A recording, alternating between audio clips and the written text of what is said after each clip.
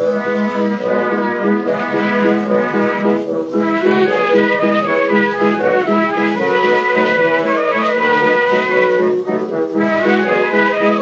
to Loremen, a podcast about local legends and obscure curiosities from days of yore. I'm Alistair Beckett-King. And I'm James Shakeshaft. And James, I have another piece of Scottish hoax lore for you today. A fraudulent fake stretching from Stirlingshire to the Bay of Honduras. What? Yeah. In fact, it's kind of the opposite of the adventures of William Adams, because, you know, that was a horrible voyage that turned out okay, yeah? Yes. Well, this is the tale of a voyage that seems okay and turns out really badly. Oh, let's check it out. It's the story of Gregor MacGregor. So Gregor, they named him Gregor, the Prince of Nowhere.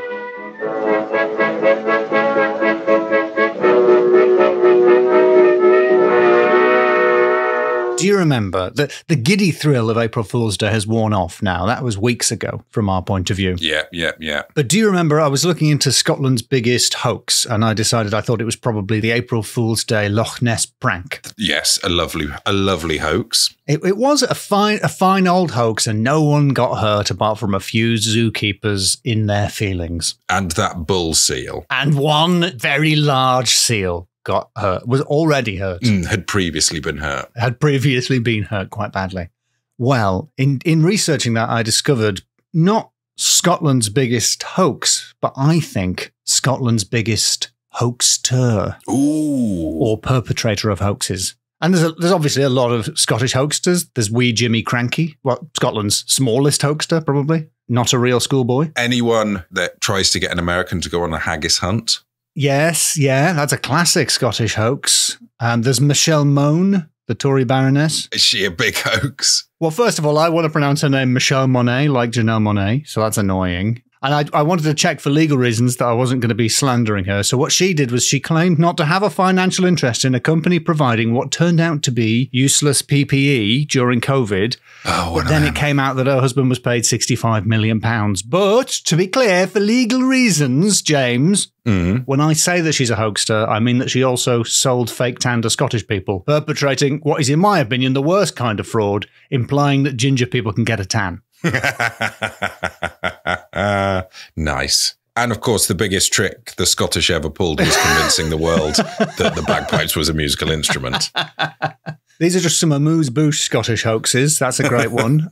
I've got Alan McMasters for you. Have you heard of Alan McMasters? No. Alan McMasters. Have you heard of him, if I say it in the correct accent? It rings more of a bell, but no, I can't say I have. If you search using the search engine of your choice, James, who invented the electric toaster, you might still find websites saying it was a Scotsman named Alan McMasters in year of our Lord 1883. Oh, wow. Well, tell me what happened. Well, first of all, there is no such person as Alan McMasters. What? At least not in the year 1883. I thought, sounds like an obviously fake name. I've never heard the surname McMasters before. But the perpetrator of this fraud was none other than Alan McMasters in the year 2012, year of our Lord 2012, as reported by BBC News and the Fortean Times. In 2012, a university student called Alan McMasters and his friends were larking about, as young people are wont to do, and they edited Wikipedia to say that he invented the toaster. A good old laugh. Oh, lovely stuff. Yeah, they just changed, I think originally they just changed one page. They just changed an already vandalized Wikipedia page, but the lie grew. And by the end of it, they'd created a whole page for Alan McMasters, who was born in 1865, with a really unconvincing, fakey black and white photograph, like torn around the edges in the photograph on Wikipedia. It's not convincing. Had they put the web page in the oven? I can't remember. Did we talk about that in next week's episode? We did talk about that in next week's episode, yes. But you and me, James, we talked about it in the past, making little treasure maps. They've done the digital version of making a little treasure map by putting a piece of paper in the oven and then tearing the edges when they're burning them. But take care stuff when you're burning the edges. Even better, the whole gag was busted by a schoolboy, by a Kent schoolboy called Adam. Whoa. Who told a BBC reporter, I don't know what Kent schoolboys talk like, so I'm assuming it's like, it didn't look like a normal photo. It looked like it was edited. Nice. So to begin with, Adam thought that it was just the photo was fake. But once he started pulling on the thread, the whole thing unraveled. And eventually McMasters came clean. But so many people had been taken in. It had appeared in newspapers. Alan McMaster's even made it onto the Bank of England's long list for people to appear on the £50 note. Wow. Admittedly, the long list had like 1,000 people on it. It was a very long list, but it's still impressive that someone who doesn't exist got onto the list. Yes. So I just typed in Alan McMaster's and then it says Alan McMaster's first toaster as an option. I clicked on it, heart full of hope, top line, highlighted, Alan McMaster's did not invent the electric toaster. Boom. Okay, debunked. Stamp. Fake. Wait, are you doing the fact copyright stamp?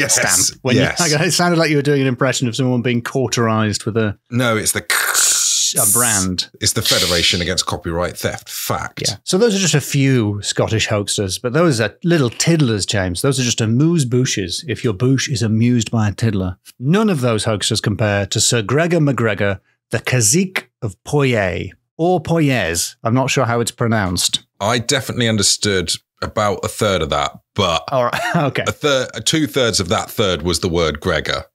All right, there's a lot of Gregor in this guy. It's going to be a very Gregor heavy episode. He's not the only guy in the episode called Gregor MacGregor, so brace yourself. Gad, what unimaginative parents. So a cazique is a Central American ruler or prince or king. Poyais or Poyais. According to Lippincott's Pronouncing Gazetteer, 1856, it's pronounced something like Poyais. Poyais. I'm going to say Poyais because that's how I would pronounce it. Go on then. But James, we're not there yet. Let us travel back in time, you and I, just over 200 years. It's 1823. Oh, so we're 70 years away from the first toaster. No, James, it's gone in. It's gone in. He did not invent the toaster, James. You and me are aboard the Kennersley Castle, which is not a castle. It's a ship. That's why I said aboard. Yes. I'm going to need you on the ball here, James. Oh, this is a ship, not a castle. It's only going to get more confusing. Everything is confusing. Every noun is confusing. This story is set out to bamboozle and bewilder you. I need you to have your wits about you. Right, okay. The Kennersley Castle, not a castle. I will question everything. And we are among the 170 British settlers sailing from Leith Roads, which I'm sorry to inform you, it's not a road. It's a stretch of water. Oh my God. We are bound for the Central American kingdom of Poyais, whatever you want to call it. Right. You and me, James, we've got pretty high expectations. According to a passenger aboard this ship called Andrew Picken, the capital city, St. Joseph, has a fabulous theatre, there's a cathedral, a government house, and a national bank. One of the passengers is expecting to become shoemaker to the Princess of Poyais, according to an article from the Manchester Guardian in 1823. And we are sailing with a massive box. I don't actually know how big it is. I just said it was massive for colour, with a box of Poyais dollars that are going to pay our wages when we take up our new positions in this fantastic new colony. Now, we won't be the first British colonists to arrive. A ship called the Honduras Packet sailed in 1822 and took about 50 people ahead of us. Pretty sure Honduras is a country, isn't it, as well?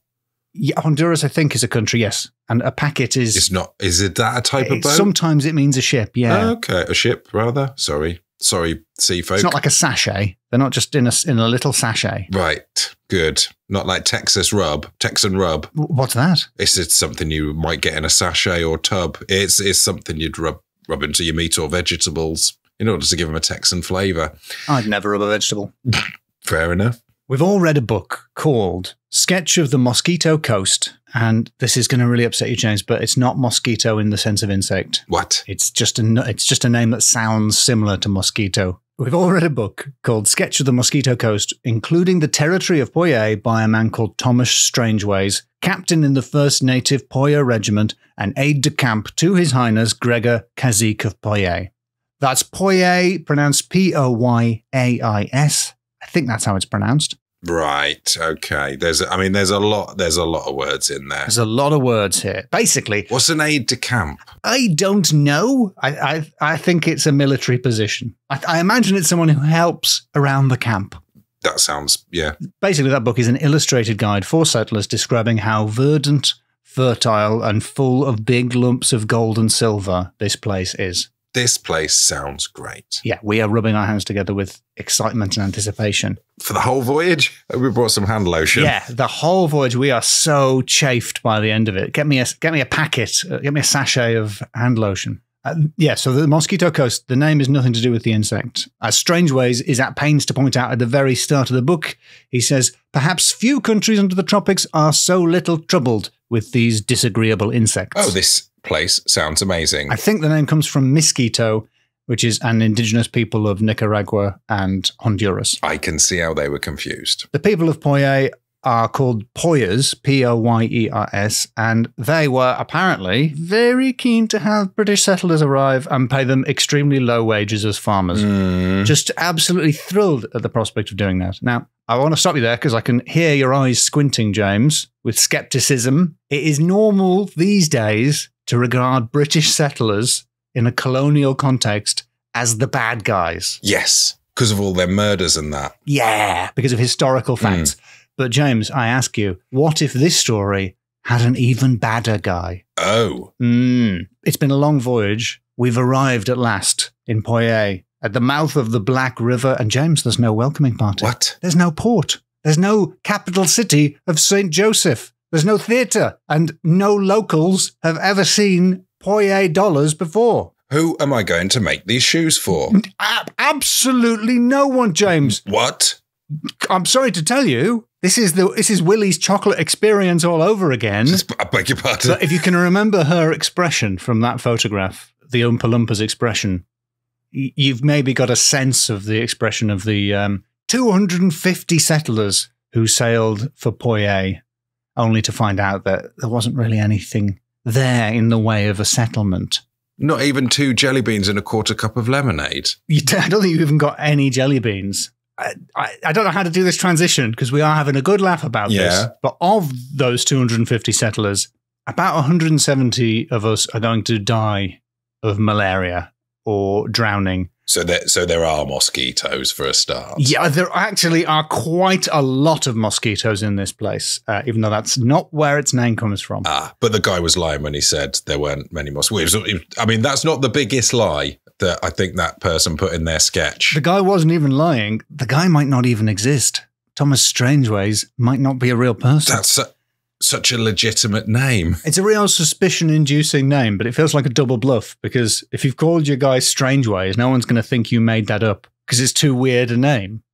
A couple of sources here. If you want to know more about what happened to the settlers, you can read Sir Gregor MacGregor and the Land That Never Was by David Sinclair, which is from 2002, I think. And you can read James Hasty's first-hand account of the voyage of the Kennersley Castle. He was a sawyer on board. He's one of the people who eventually came back to England to tell the story. Honestly, the story of the settlers struggling to survive without any experience or training or abilities to survive on a sort of rugged coastline with nothing, they're a bit too miserable to relay in great detail on a humorous podcast, on what is essentially a humorous podcast. Yes. Okay, I think we get we can get the gist. They were. It's like an absolute worst case scenario of going to an Airbnb hoax, like that, but also the town that you're Airbnb in doesn't exist. Exactly, and I'm guessing the country doesn't exist. You're absolutely right. The country doesn't exist. Yes. It's like Tough Mudder meets It's a Knockout meets Taskmaster, but just worse than all of those put together as an experience to go through. Basically, if you've no experience building canoes, it turns out it's very hard to build a canoe to paddle all the way to Belize in. So did they get dropped off, or did they at least have the boat they went on? Infuriatingly, they did get dropped off. Yeah, so the same thing happened with the first ship. The Honduras packet dropped 50 people off and then sailed away. And again, the Kennersley Castle dropped them all off and then sailed away without any of them. Were the captains? I'm presuming this is a scam or possible scamola. Were the captains in on this, or were they just? I don't think they were, but it's very unclear how many people were in on the scam. It might just have been Gregor MacGregor himself. So here's what I think was true about MacGregor. He's described as being a Scottish adventurer, which is 19th century code for bastard. He seems to actually have been a descendant of Rob Roy, MacGregor, the famous Rob Roy. Just because that will be bleeped. It wasn't the worst word, but it may as well have been. It was, but it wouldn't, it deserves it. Gregor MacGregor, who was a descendant of Rob Roy, the Rob Roy MacGregor, off of history, one of the Children of the Mist, if you remember that name. The MacGregor clan was famously proscribed and banned in Scotland. Mm-hmm. MacGregor was born in Glengyle on the shores of Lake Katrine in the Trossachs. In the Trossachs. I can't know how to pronounce that in a way that makes it simultaneously accurate and saucy. So the MacGregor clan had been banned by King James in 1603 and then finally restored in 1774, thanks to Gregor MacGregor. A different one.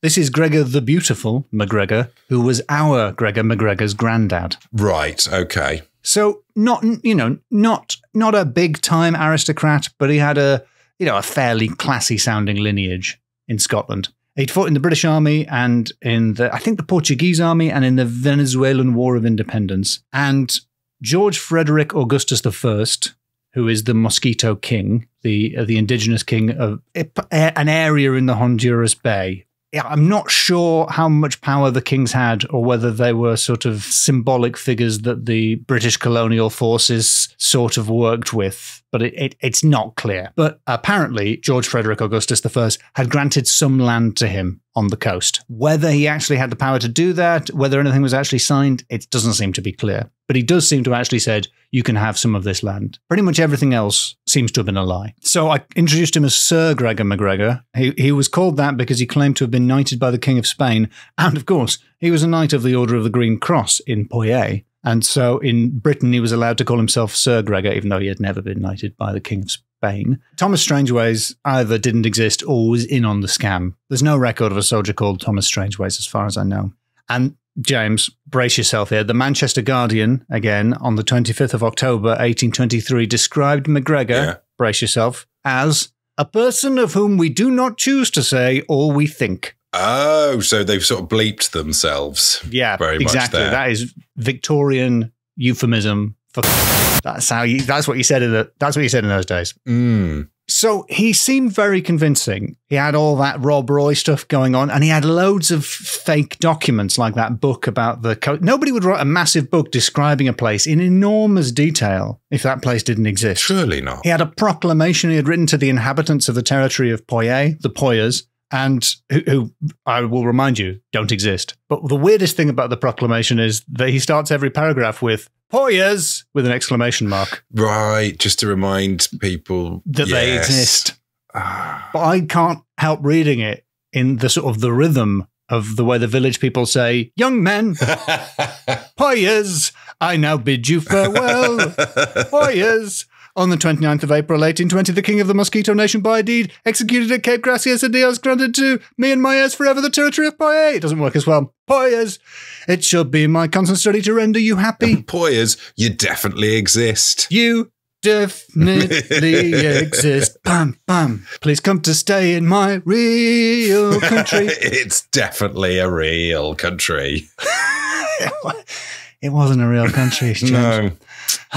So he was pretty successful, remarkably, really, when it came to selling fictitious tracts of land. That said, people buy stars, don't they? And they buy plots of land on the moon. But they don't actually then go there. Yeah, they don't buy well, actually, people do buy tickets to the moon. Yeah, they don't just go there. It started out really well, but he had a bit of trouble when it came to selling government bonds because there was a stock market wobble. In Poyais? And investors...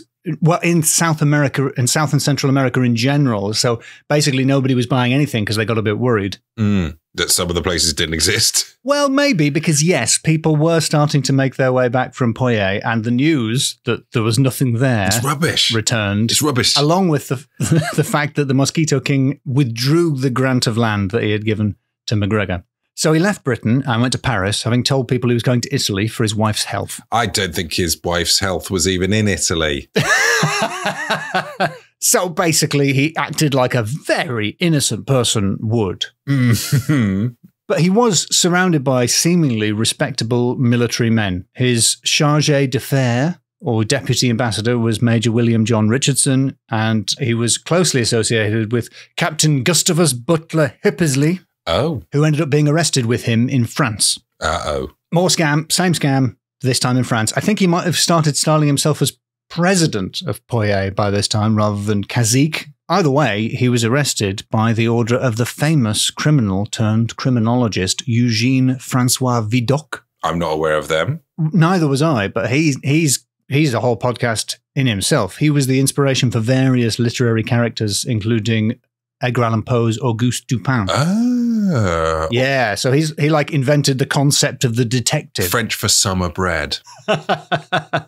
He arrested MacGregor, and MacGregor was charged with fraud for committing fraud, really. Presumably selling people tickets there, and he was given a lot of credit because the men who were travelling did have to pay. The women and children were allowed to go for free. He paid the fares for the women and children going there, so he was regarded as very generous at the time. After a lot of legal wrangling in France, he was eventually acquitted after solemnly giving his word that he'd done nothing wrong. And that seemed to be enough for the magistrate. That seems, I mean, maybe more people should do that. Basically, I think he pinky sweared his way out of prison in France. So David Sinclair, who wrote the book on this, reckons that John Richardson and Gustavus Hippersley were genuinely unaware of the fraud and were taken in by MacGregor, even while Hippersley was arrested and incarcerated with him in France. Not the comedian John Richardson. He was not involved, as far as we know. Major William John Richardson, sorry. The chargé d'affaires Richardson. The chargé, which is French for price of a fare. So it sounds implausible that these guys could not have known that it was a scam. Until you read James Hasty's account. Do you remember James Hasty, the sawyer who was with us on the boat? He was the actual eyewitness sort of thing. He was the guy who was actually there throughout the whole thing. He had a terrible time. He made it back to Britain, still feverish with malaria, and testified in front of the Lord Mayor, shivering with, I want to say ague. I don't really know what ague is. Malaria. I thought it was pronounced ague. Maybe it is. No, it isn't. I'd say it in a play, and they didn't tell me till afterwards that it wasn't pronounced ague. It was pronounced ague. The next day when the stories appeared in the paper, Hasty was incensed by how bad they made MacGregor look. Right. So James Hasty, who went through all of this, was convinced that Gregor MacGregor had done nothing wrong. What? He and the other settlers signed and published an affidavit insisting that MacGregor, His Highness the Cazique, was innocent of any wrongdoing. They blamed everything on General Hector Hall, who was the man who was supposed to be the governor of the settlement when they arrived. And there wasn't anything there. Probably imaginary. No, Hector Hall was a real person, and I think he died in Belize after they were rescued and taken away from the coast. So was he on one of the boats? Yes. So he went there totally convinced, just like everybody else, but quite quickly twigged that they had been scammed or possibly scamooled. Yeah, exactly. But a convenient person to put the blame on since he was dead. So Hasty was convinced that, the person who told us about the theatre was Andrew from the ship. So it wasn't actually the Cazique. Gregor MacGregor didn't actually personally lie to us. So he believed that it was all a genuine attempt to settle a Central American nation. So nobody was a more staunch defender of Gregor MacGregor than James Hasty, and few people had been so badly wronged as James Hasty. So maybe the people he was working with did believe him as well. He was obviously a very convincing kind of a guy. What? It's extraordinary. Then he's at the very least unfit to do the job, whatever it is this job is of him, of trying to get people to go to a country, to settle a country. Some of the worst Caziquing I have ever seen. Yes. His Cazique technique leaves a lot to be desired. Cazique technique? Yeah, a phrase I just invented to describe being a Cazique. That's a good first album. Well, if this were a true crime movie, then it would end with a montage of all the main players, and you would find out what happened to them. It would freeze frame. I'm guessing by now, fingers crossed, no offense, they're all dead. They are thankfully all dead. It was 200 years ago. Otherwise, they're in a lot of pain. Yep, if there's any justice. So freeze frame on the Mosquito King, George Frederick Augustus I. Yeah. Murdered. Possibly strangled to death by one of his wives. Oh. In an unrelated wife murder. Mm-hmm. Good for her. Fair play. Eugene Francois Vidocq, the criminal turned police chief. What happened to him? Freeze frame. Did he start a little bistro and then kind of solve crimes on the side? Kind of. I think you're describing the plot of Pie in the Sky. Yeah. But in actual fact, he He left the police force and became a private detective after he was sacked, as far as I can tell, on suspicion of committing the crimes that he was solving. Oh. Because he was a criminal turned police officer, and he hired loads of other criminals to be police officers. And the people who were accused of those crimes said that they were being framed by the criminal turned police people. Right. So it wasn't the sort of the rags to riches redemption story. It was a tale of horrible corruption. A mysterious and interesting fellow. We can't possibly do him justice in this story. End of freeze frame. Gregor MacGregor, freeze frame. What happened to him? Well, after France, he returned to Britain, where he was briefly arrested without charge and held in Tothill Fields, Bridewell. So he was briefly arrested in Tothill? He was briefly arrested without charge and held in Tothill Fields, Bridewell, but they let him go. Mm. There is a humorous, political, satirical cartoon of him in prison going, "Argh!" And his shadow looks like the devil. Yeah, imagine he's trying to like tell his cellmate that there's an extension to the cell. It's got an ensuite. He retired to Venezuela, with many people still believing his lies. And when he died in 1845, he was given a war hero's burial. James, he literally got off scot-free. Oh. And he was Scottish, so that's a bit of wordplay for you there. Yeah, that is good. That's good. I appreciate the wordplay. Do not appreciate that man's crimes. It kind of makes you think, what if all the other colonial enterprises were in some way immoral? What kind of world would allow that to happen? So that is the story of Gregor MacGregor, the Prince of Nowhere. Oh, that's a lovely name and a lovely story. Thank you very much. Horrible story.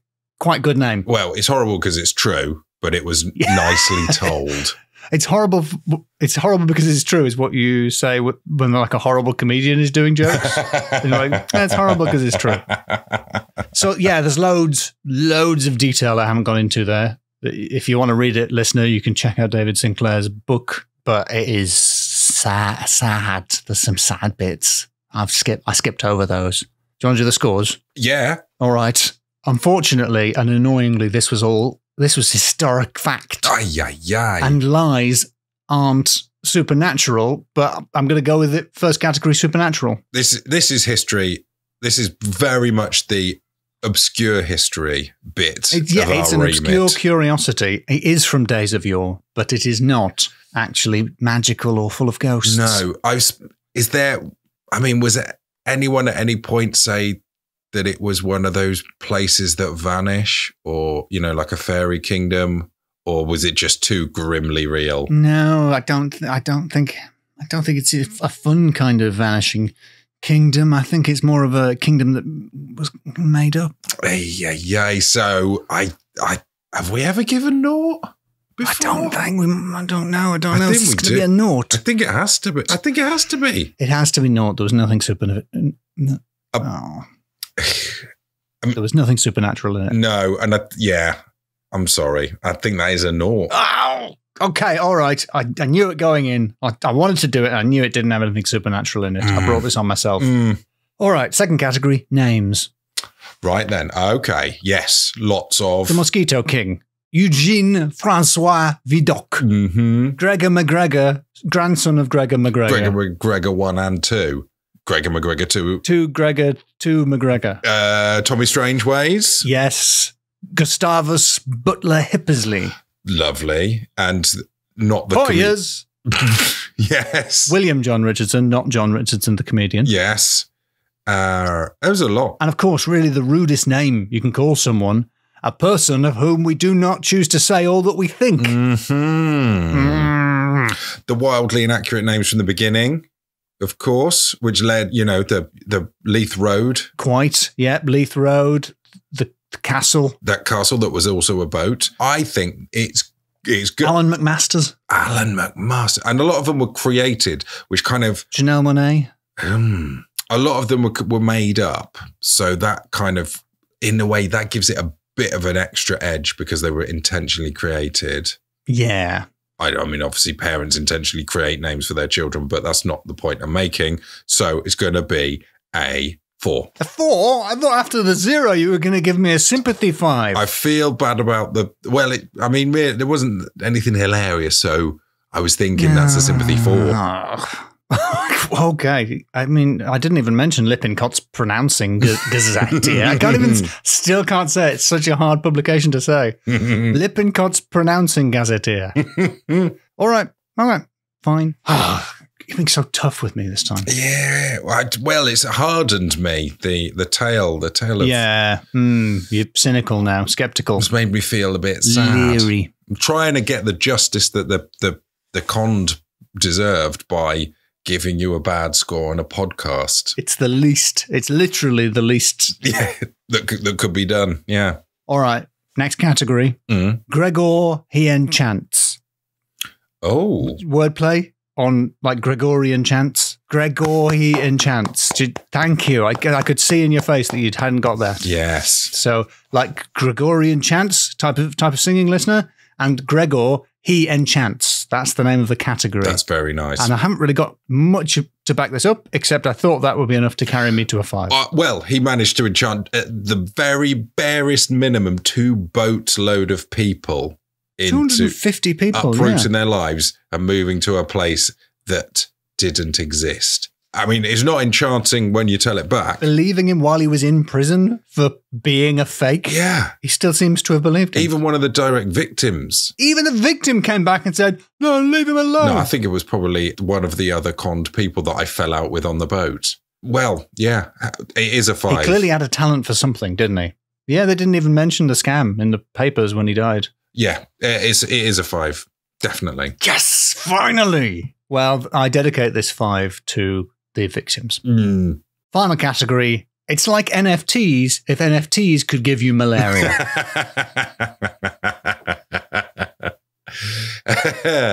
Yeah. Yes, that's a very good point. I hope they weren't all dressed as grumpy apes. As annoyed monkeys or whatever it was. Do you remember it was such a big deal? Everyone was, it's the future. On both sides, it was such a big deal, though. Like, people going there and other people going, what are you doing?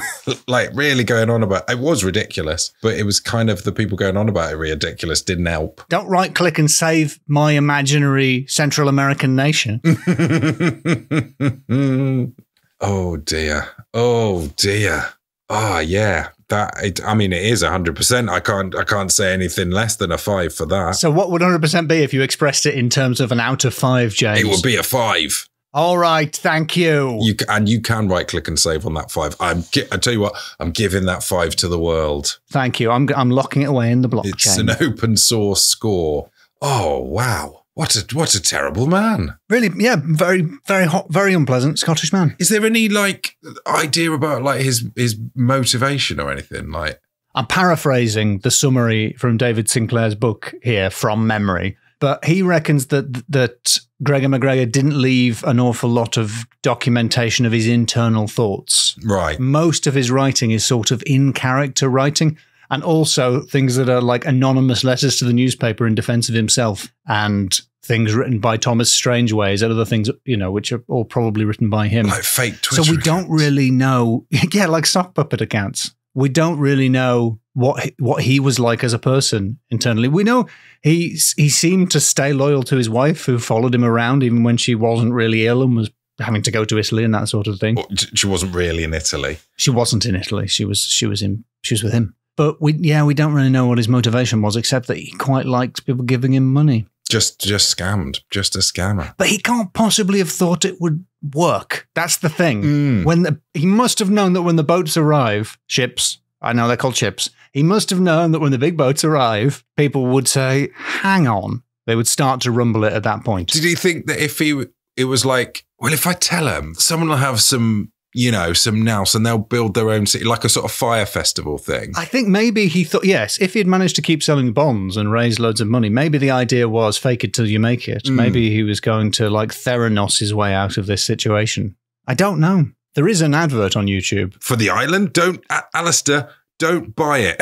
There's an advert for the Republic of Poyais saying, come to the Republic of Poyais. Go to www.republicofpoyais.org. But that website doesn't exist. Is it not Rickroll? Is it like the ultimate? Is it Rick Astley's website?